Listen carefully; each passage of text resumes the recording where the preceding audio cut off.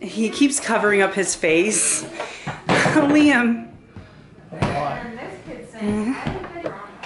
Hi. It's starting to look a lot like Christmas. Are you ready, Liam? Look at your hair now. Let's go. I don't love driving in snow though, that's for sure.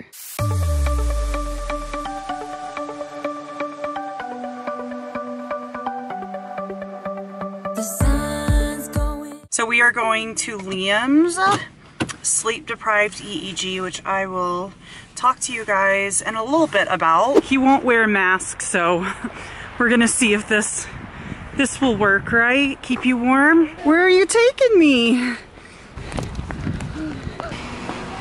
A few moments later. So when I was told that I was gonna be in the Springs, they didn't tell me to go to the hospital. Liam's upset because I got him all together and now we have to drive across the street. He's not understanding it. Are we on our way again? Liam's getting his PT in today. Huh, buddy? A snowy, cold weekend, that's for sure.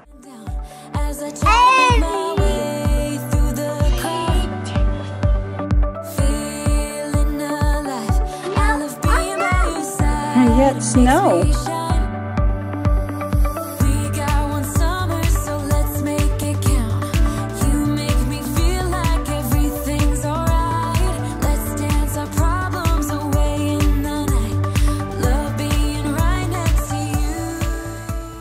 It is a little bit chilly today. We are done with the EEG and I'm going to explain later why he had to have it in more detail. It's not going to be long. It's a quick explanation, but kind of not quick enough because I need to get home because I'm hungry. I'm sharing this for any parents out there that have to get their toddler or young child an EEG, a sleep deprived EEG. So basically you're supposed to sleep deprive them as much as you can. Some kids you can keep them up all night and that works out. For Liam, I didn't give him melatonin last night, so he woke up off and on all night long. So thankfully, I didn't really need to like wake him up early just because he already had restless sleep. And then his appointment was at 12:30. So right before his appointment, I gave him his melatonin. So how they do it is they put little probes all over their head in specific spots. They actually measure it. Basically, it just tells them the electrical activity of the brain and can tell them if something else is going on. Usually if something shows up, usually that's when they'll want to do an MRI, I think. I don't know. I don't know a lot about neuro. And they did that and then they got basically like resting stats of what I guess his brain is giving off before he's asleep and like with his eyes open and shut and all of that. They had me get him asleep just for the first 2 phases of his sleep cycle. So it was about 15 minutes he had to sleep completely and he did. And that was a little bit hard to get him to bed, but not super hard. Like that was it. And then they came in and did some flashing lights. Usually they'll do the flashing lights before if the child doesn't appear really sleepy or relaxed. Liam was just living his best life, chill as ever. So she said she didn't want to stimulate him with the little lights that like blink on and off. From start to finish, it took a little over an hour and a half. Basically what the neurologist has said is that if this shows nothing, then she's gonna do a 24-hour EEG, which is basically where he wears it, I think. But today's Friday. Lonnie has the day off from work. Is that good? Hi, Nelly. He just drinking his own drink. Her drink? Her drink. All right, guys, my favorite part of snow is walking in it and the crunchy sound it makes. Let's see if over here makes a crunchy sound. Woo! I'm not gonna break my leg, gosh. No faith in me, no faith. What a long day it was. The babies are sleeping, it is late, so we are going to go paint the town. No, I'm kidding. We're just gonna go get us some trash bags. Christmas is in 2 weeks. Don't know how that snuck up on me, but it did. It hasn't snowed that often. It's actually been pretty warm here.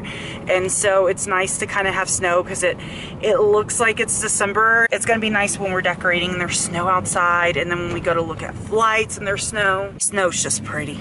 Tomorrow is Lonnie Jr.'s 15th birthday. So I wanted to document as much as he's comfortable with before we even go to tomorrow and that cute little SpongeBob says the next day. We are going to talk about why Liam needed an EEG, because I posted a photo on Instagram and I did immediately say that Liam was fine, but like now looking back, I realized like one, people thought he was hurt initially, and even after they see the caption, Liam is okay, they're thinking, did he have a seizure? Like what happened? So I'm gonna kind of explain what our plan is and what got us here and all of that. So if you don't know me, my name is Stephanie. Hi. We have 6 children. 4 are diagnosed with autism. 4 have been genetically tested, and they all have either 1 or 2 of these chromosomal abnormalities, so genetic disorders. And I will link my latest genetics video where I talk about it, because Lonnie, my husband, and myself were genetically tested and things like that. So if you have any more questions about that or anything like that, I explain it much better in other videos. But Liam, my almost 3-year-old, he has the chromosomal abnormality on 15. So what that means is on chromosome 15, he's missing like a microscopic part of his chromosome, which can sometimes make things happen. Developmental disability is really high on that list, but also epilepsy. So epilepsy and developmental disability are like the top 2 things. Before we get any comments, if you have questions about like why I had kids, all of that, I will link another video, which is our family FAQ, to kind of answer questions. I didn't know that we had this chromosomal abnormality and I just kept having kids. So please hold those comments. Okay, thank you. All 4 younger kids have this abnormality that makes them higher risk for seizures. And it's like anything else with these genetic disorders, like just because you have it doesn't mean that you're going to have every disorder that is like high risk. We aren't having an EEG done on every single child because there's no reason to do a test like that just for the heck of it. So for Liam, he is my first kid that regresses them as much as he does. So he definitely has a language regression. That's probably his biggest regression, but sometimes like he'll show like signs that he's ready for potty training, and then suddenly he starts regressing on that. So he regresses in regular skills, but language skills is probably the biggest one. He can repeat words we say, but it's really hard for him to tie meanings to it. But every now and then he'll tie a meaning to a word and then weeks later lose it. So for a while he would pick up a shoe and say shoe, but then he'll end up losing it. With that said, we went to the neurologist, and the neurologist was like, hey, let's do an EEG, see if anything is showing up. She actually treats a lot of patients with the same abnormality that Liam has, so that made me feel really, really confident. We have an amazing children's hospital here in Colorado, but sometimes he does stare off. Most kids that are on the spectrum do have an EEG done because 1/3 of autistic individuals also have epilepsy. They're not exactly sure what the link is or why it happens, but it's very common. This is something that we can be like, okay, let's roll this out. So not only can an EEG show like seizure activity and things like that, but it can also show other factors to language regression. I'm not extremely worried about this. I'm not emotional. Like there's literally no feelings involved. I don't think anything is going to really come out of it. Probably I feel that way because Noah had the same issues, but if something does come out of it, I'll be very thankful I got this done. That is why the EEG is being done. It's nothing scary. It's not painful for them at all. If your child has to have this done, don't think it's going to be painful. It's really sad to see them like wrapped up in a head bandage because it makes them look like they've had an injury or something, and it's just sad, but it's not painful for them. Noah had a really hard time with the EEG and the sleep study because he is very, very, very, very sensory defensive, especially tactile, so he doesn't like being touched. So he screamed through the entire process, but not because it hurt him really, like physically hurt him, but it still hurt him, if that makes sense. But Liam is a sensory seeker. So for Liam, it was really, really, really simple. I know this is probably gonna be a question, but I'm not going to have an EEG done on every single child. I'm gonna go to bed now, so I will see you guys tomorrow.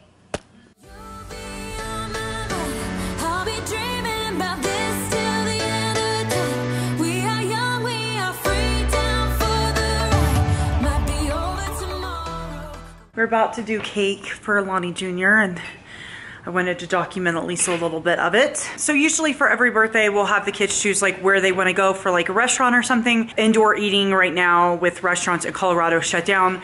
So Lonnie Jr.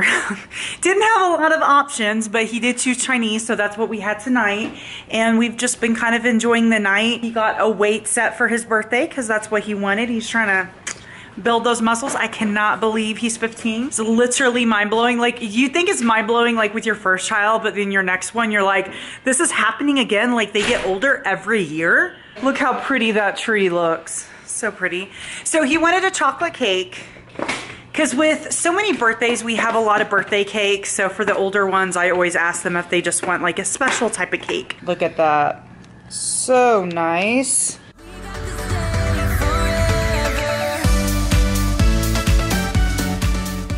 So Lonnie and I are gonna run to the store, but then we're gonna kind of clean this off for the therapist in the morning. It's supposed to snow again tomorrow night, so we've got to make sure that the porch and the sidewalk is cleared off so our therapists don't slip and fall. That would be bad. And this is gonna conclude the vlog with a few PSAs. If you could care less about the PSAs, you can click out now. On one of the videos, I think it was Penelope's eye appointment video, I had a few comments about her not wearing socks. I understand like why people are concerned about her little feetsies, but if you didn't know this in the video, in the stroller there were little pink socks. She likes taking them off. That day it was literally in like the mid 60s, which is pretty warm here. I know it's super confusing because a lot of people think of Colorado and mountains and snow. It's December, of course it's cold here, but our weather changes a lot. So like right now it feels like we're kind of getting into winter now, but the week before it started snowing, like it was in the 60s, and where we live is actually colder than the Denver area where we go up to. I am not calling any specific person out. We had quite a few comments about it, so I thought I would address that. None of these people were trying to say it in a rude, like malicious way at all. And our house stays on like 70, sometimes 68 if it's a little bit warmer outside. But we keep our house really, really, really warm. And if my feet are cold, I'm assuming the baby's feet are cold. If we go to pick up our kids and their feet or their hands are cold, we're gonna assume that they probably need socks. I'm home now. So that first PSA kind of brings us to the second, and I haven't had to make this in a while, but I do feel like we have new people, and I don't mean this in a catty, sarcastic, funny way. Sometimes when you follow creators along with vlogs, it feels like you have followed their entire day. Like they've missed nothing. You've went with them this entire way. And I understand. There's sometimes I will watch vlogs and I feel the same way. I think that's kind of the appeal, right? Like you just feel like you're there with them and it's fun and all of that. But there's a lot left out. We edit and we show it how we want it to be seen. So for example, a comment I've gotten before is that I'm never shown playing with my kids. Lonnie doesn't vlog. Usually when you see like both parents interacting with the kids is because the husband or wife, whichever it applies, also vlogs as well. So you'll very rarely see footage that Lonnie created. I film, I edit, I do everything. I'm a one-man show. So in order for you guys to see me naturally playing with the kids will never happen. Ever happen. Because it wouldn't be naturally. I'd have to set the camera up on a tripod and then show me playing with the kids, and at that point it's not natural. I've never felt the need to do that to prove that I interact with my kids. I'm very confident in my mothering abilities. I don't think I'm a perfect mom, but I think overall I do a good job. And one of the things I love about being a mom is playing with my kids, is interacting with them, is talking to them, is spending time with them. That's what I love. I know because it seems like you guys follow us along the entire day. It seems like I'm filming the entire day. In reality, my vlogs are 30 to 40 minutes. I only post 2 to 3 times a week now. After January 1st, it'd be 2 times a week. It's like 1% or less of my day that is filming. I'm sharing this because I want this to kind of go out to our viewers, but also for other people that watch other families. I think it's easy to watch like a little snippet of someone's life and think that they know XYZ or they know how things are behind the scenes, and it's not like that. I'm not going to stage clips so you guys think a certain way about me. I'm not going to change how I do things or have Lonnie vlog more when he's not comfortable vlogging just to prove a point. Our channel is not entertainment. I am not going to start showing my kids more just to please other people. It's just not gonna happen. There might be 1 or 2 vlogs that are more centered around them if it's like a routine or if it's something specific or something like that. But overall, what you see is what you get. It's why I made a lifestyle channel. So if you guys just did not like the hauls, the shopping, all that, cleaning videos and stuff like that, you don't have to worry about it anymore. You can stay on this channel. If you liked both, then you can subscribe to both. If you only liked my lifestyle videos, then you can go only subscribe to the landing lifestyle. So if you guys have specific topics, I know potty training is a big one. I'm gonna do that video, but I have to find a way to do it with still keeping my kids' privacy and things like that. So I'm still kind of brainstorming how to do that. But if you guys have any like specific topics that you want me to touch on, even if it's something I did in the past, I know some of you guys have been asking when I'm getting my autism evaluation results back soon, I hope. We're literally in the 6th week now. They said 4 to 6 weeks and we're in that last week. I hope this last part didn't come across snarky.